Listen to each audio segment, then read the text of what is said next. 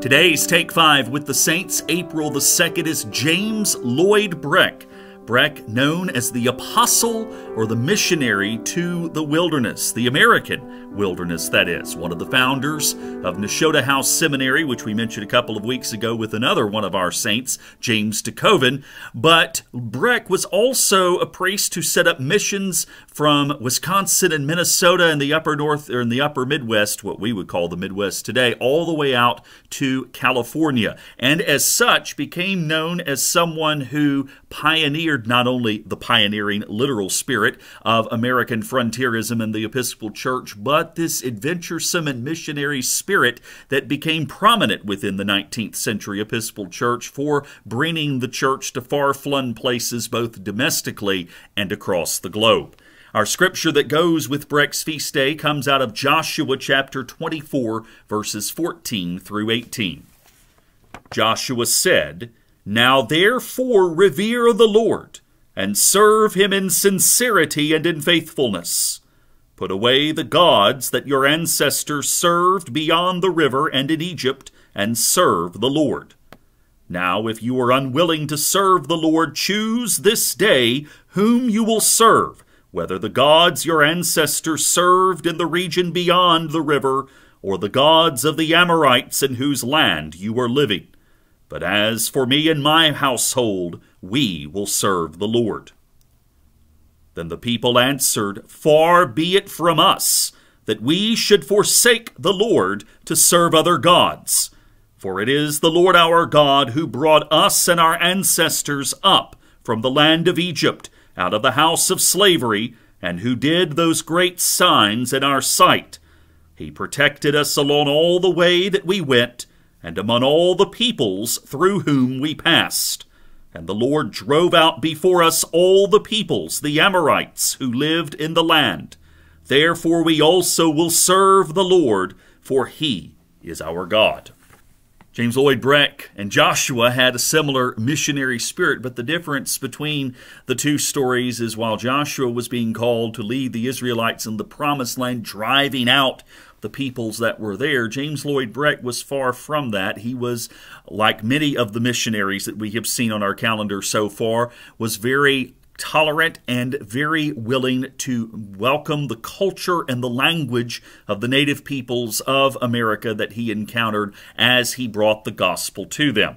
So he was born in Philadelphia in 1818, far from a missionary outpost at that point, and was supported in his upbringing as a priest by a guy that, I'm just giving you a preview, you're going to hear in a few days because his day comes up again, a priest named William Augustus Muhlenberg, who was part of a revival, so to speak, of the Episcopal Church in the early 19th century.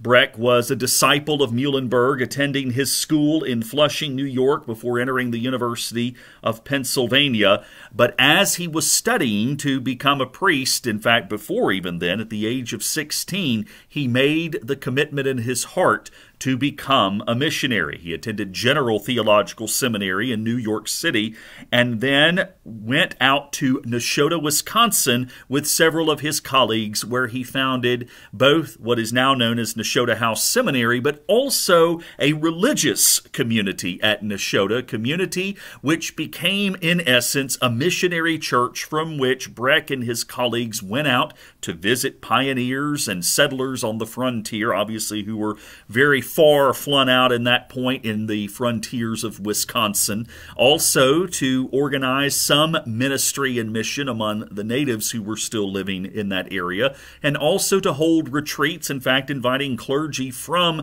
other far-flung provinces in the Midwest to come and have retreats at the community at Nashotah.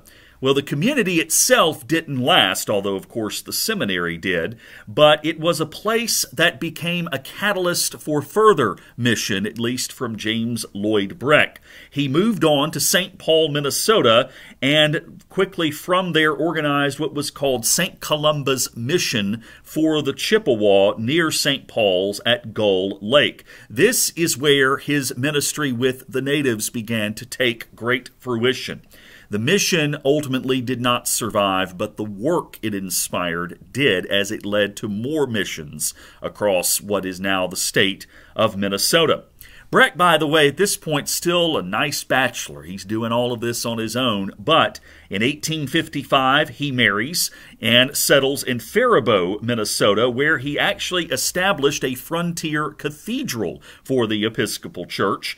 And it was also from there that he founded yet another prominent seminary in the Episcopal Church, Seabury Divinity School, which then later merged with Western Theological Seminary and became Seabury Western Seminary, which was based out of Chicago and was, up until about a decade ago, a very prominent seminary for the Episcopal Church. Unfortunately, it closed its doors sometime in the 2010s. From there, he moved out to California in 1867, where, again inspired by the desire to start a mission with a theological school attached, settled schools in Benicia, California. The schools, as a pattern, and this is a very important note for ministry, several things that he established did not last or failed, but the outcome of that work was that it inspired 5 parishes in the frontier of California to survive, and he continued to minister both to the settlers in California for the rest of his life and to the natives who were there. So as you can see, his title, the Apostle to the Wilderness, was very much earned in the fact that he covered an immense amount of geographical territory, and he worked tirelessly creating parishes, communities, and schools that helped to forge the presence of the Episcopal Church in these what were then far-flung outposts of American settlers. So, James Lloyd Breck, we remember his frontier spirit, but also his faithful service and willingness to try things that failed, but also to follow the spirit that allowed him to establish this wonderful ministry that has grown into a very vibrant Episcopal Church in the areas where he served to this day. Thanks for joining me. Our saint for tomorrow will be Bishop Richard of Chichester. Join me for that, and I will see you tomorrow. Take care.